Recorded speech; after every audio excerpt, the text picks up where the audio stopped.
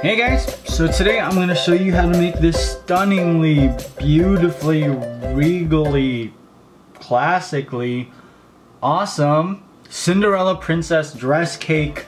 This is really cool. Let's get started. Now the items you're going to be needing for this tutorial are one dress cake, white, blue, and baby blue fondant, white, blue, and baby blue icing, and your Cinderella princess doll. Now to create this princess cake dress, I bought the doll pan. When the cake is done, you turn it over, and that's the bottom of the gown. So the first thing we're gonna do is we're gonna take our cake and we're gonna cut a hole in the middle of it. Then we're gonna ice the entire thing with white frosting and then cover it with our first layer of fondant. The first thing we're gonna do is we're gonna take Cinderella and we're gonna place her in the middle. And because we can still see her waist, we're gonna cover it with baby blue fondant.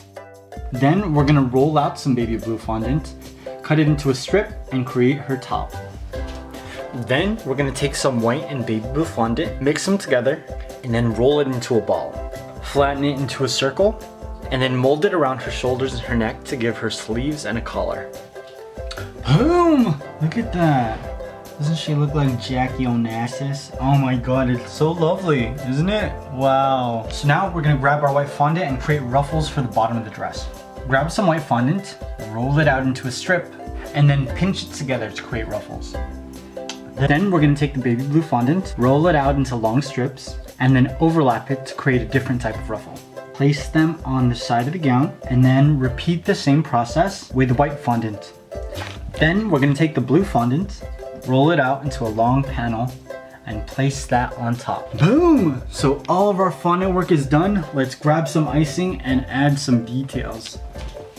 It's really weird to think that I've never seen the entire animated Disney movie all the way through, but I've heard the story so many times that I can just tell you almost everything about it. Finding Prince Charming is the most sickeningly unrealistic idea of how to meet a man ever. And even as I grow older, I think I still romanticize that idea as being possible.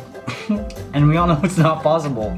In Chris Rock's movie Top 5, his love interest, played by Rosario Dawson, talks to him about Cinderella while they're driving around. And she mentions that whenever a woman wants to see a man again, she leaves something behind. Which made me really rethink the whole Cinderella story. What if those events didn't unfold the way that Disney imagined them? What if the glass slipper was left intentionally instead of accidentally? What if this princess, instead of needing the help of a fairy godmother, was in control the whole time? Now you would have to change a lot, and I don't really know how all those events would unfold, but because Cinderella is such an iconic character, I think it would change our fundamental thinking about princesses and how they should act. Whoa!